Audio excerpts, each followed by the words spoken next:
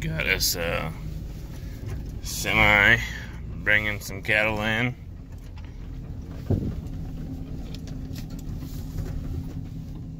It's 4 in the morning. Should have been here.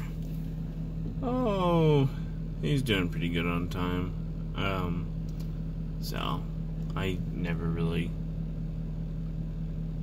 film these, but I figured might as well. I've got my lights all turned on down at the pins, and we'll get this guy backed up and unloaded and just kind of show you why we never sleep around here. I'm just waiting for him. You can see his pot. He's coming around here. There's my loadout. So get around here and get backed up. We'll get some daylight on our old loadout here. These LED lights make a huge difference. Try to get me a light. Ooh, shiny. My giant weed pile. Someone needs to get a weed whacker and get after this stuff. Okay.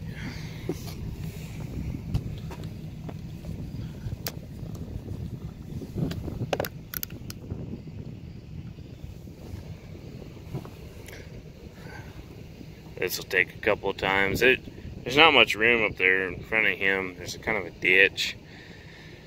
So you got to pull up, back up, pull up again, line back up on this whole thing. But I need to kind of change how this is all sitting.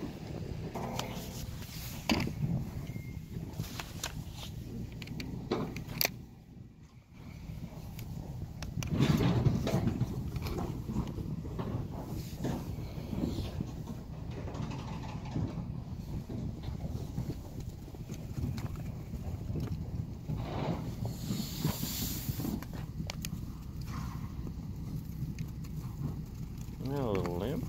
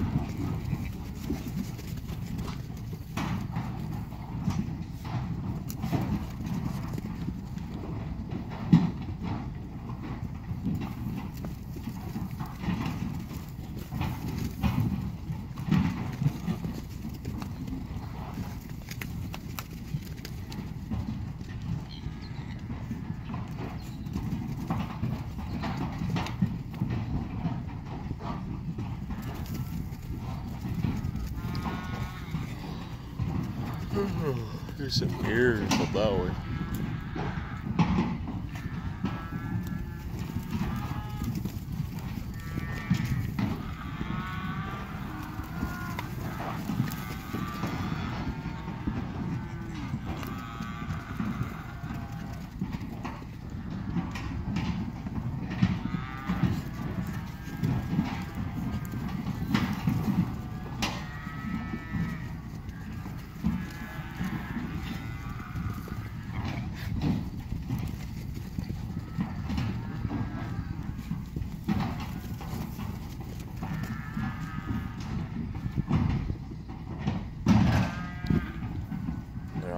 Stove up,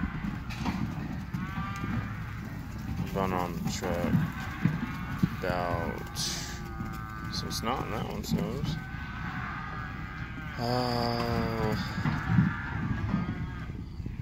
About 13 hours.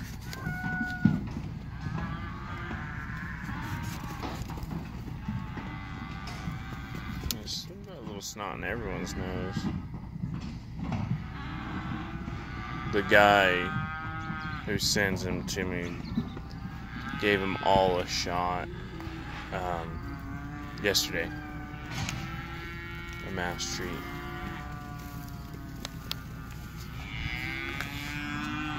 Yeah, we got her truck unloaded. He's didn't film the last nose on that trailer of the calves, but